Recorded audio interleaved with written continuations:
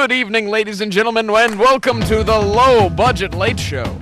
I'm Will Morris, and tonight, Caleb is either held hostage, locked out of the building, or he just didn't bother to show up today because he's not here. So, because I'm so terrified of being alone up here, I asked my good friend Michaela Heinrich to come help me. Please give her a round of applause. So Michaela and I go way back, and the reason I called her on the show today was because we have a long broadcast history together. In fact, Michaela and I started out together at KRAP, Channel 83, in a town you've probably never heard of. We were the top newscasters. What is that camera doing there? Thank you, Reed. We were the top newscasters of our day. In fact, some people even recognized us on the street. Well, what prompted me about this was the discovery of some old VHS tapes I found while cleaning out my trailer. Anyway, we've come a long way from those days, but let's take a look back now and reminisce.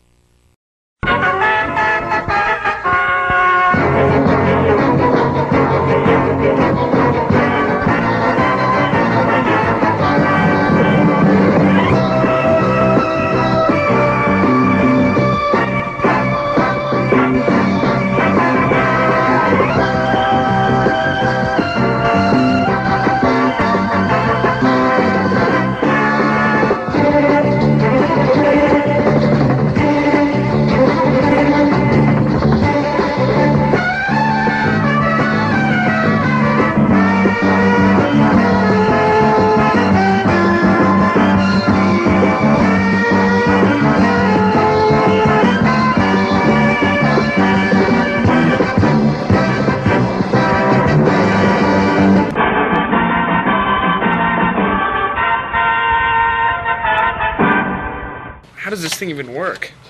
Hey, does somebody know how to turn this thing on?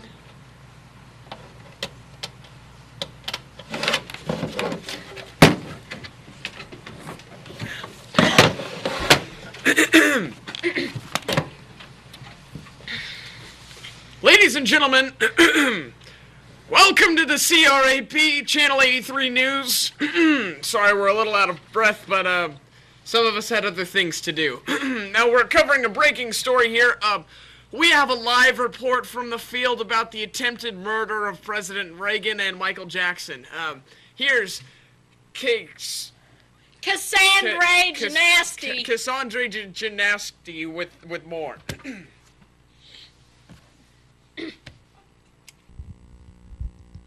Hello, everyone.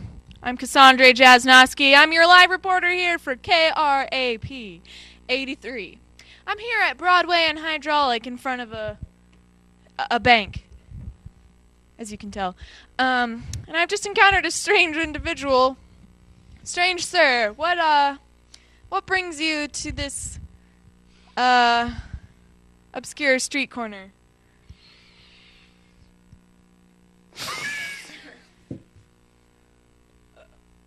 What? What brings you here, to this bank? Did you happen to be the culprit who robbed this bank? No, man. I tried to assassinate Michael Jackson and Ronald Reagan, man.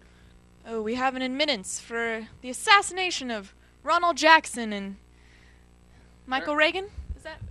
They're not dead, man. I didn't do it. The attempt. That was the key word there, sir. Now, sir, did you happen to see who robbed this bank? Well, I don't know who. Is this on? Yes. Who's listening to me, man? All of our viewers. Oh, well, there's this bank here, and I don't know, man. I don't know who'd rob it. It kind of looks like a door. It is a door. James. What are you guys doing here? I mean, this studio has to be ready for tomorrow's show. James. You're still... James. And now we're going to go back to our reporter, Will Morris, upstairs. I mean, back at the studio. Thanks. Hey, you ever been to White Castle? No, I haven't. Oh, thank you for that, moving live report on location. Wow, live television, it's great. Well, Michaela just, left. I guess she had to go to her other job. Excuse me, sir. This is live television. Sir, weren't you just in that live report? Man, I was just talking about Zeppelin. All right then. We're just gonna go ahead and move on. We're gonna make some breakfast. It's part of the show where we just talk about what we're gonna make on breakfast. So I'm gonna start off with a very classic breakfast food. I'm gonna make some eggs. I know that one. And we'll Dude. throw those in the pan there. Yep. All right. Would you like? I love like breakfast, man. Man, you gotta get this one, man. If you're eating breakfast. All right. You're it's gonna be taking a long time there. Well, my mom, she taught me to cook, and she said that the key ingredient is love and keeping the government out, man. Chicken Alfredo. Fettuccine. That's not a breakfast food. Screw you, man. I'm making a contribution to this great nation. I'll go ahead and continue. We're gonna add some bacon. Bacon. It's one of America's most loved breakfast foods. Bacon, and we'll go ahead and throw that in there. Man, my chair it spins around. I guess we'll give you one more shot. You breakfast food this time, maybe. I know what I want to eat, man. I know what I want to fry up. Well, throw it in there, man.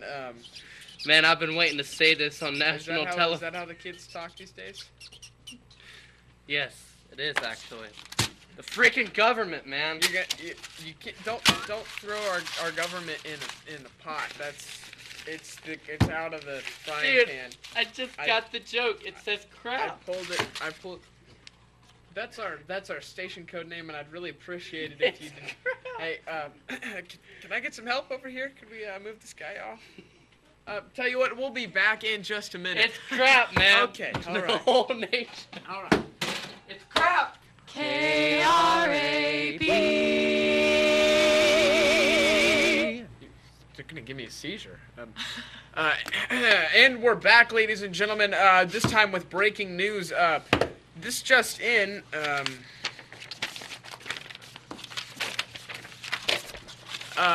Here it is. Leg warmers are now illegal in Utah, and right here we have our lovely reporter. Cassandra. Don't tell me. Okay, Cassandra, right?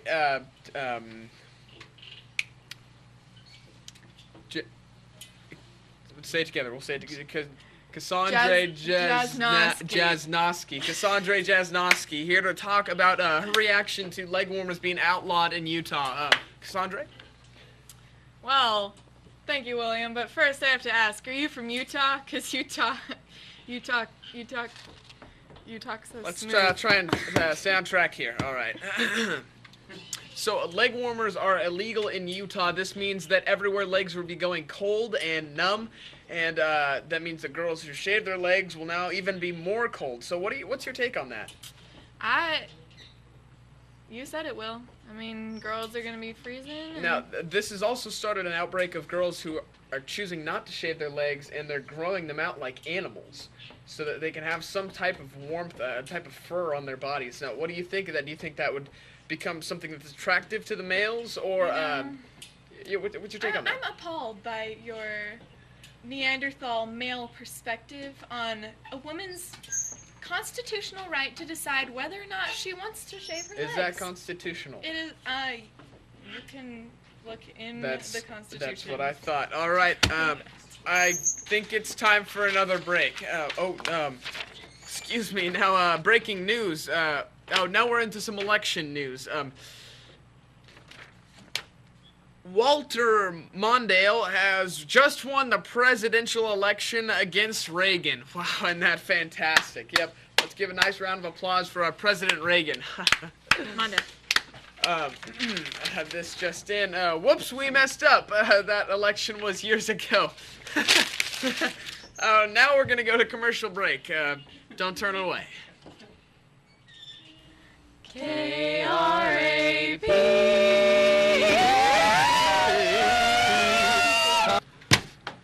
the light means we're live. So, ladies and gentlemen, up next we have a story about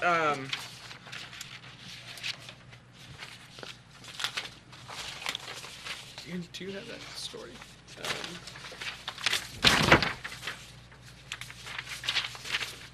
Here it is. Forrest Gump has walked across the nation for a 7th time. Now, this man truly is a man among boys. His beard has reached a total length of 6 foot and 4 inches. That's taller than he is. Wow. He started to roll it up at the bottom so it doesn't go on the ground when he's running across the nation. What do you think about Forrest Gump? He's running across the nation. Some people call him crazy, but he has amassed quite a cult following. What do you think about that? I mean, I just say run, Forrest, run. I mean, run after your dreams. If he wants to run across the country 7 times, let him do it. Well, you heard it here first, ladies and gentlemen, from Cassandre.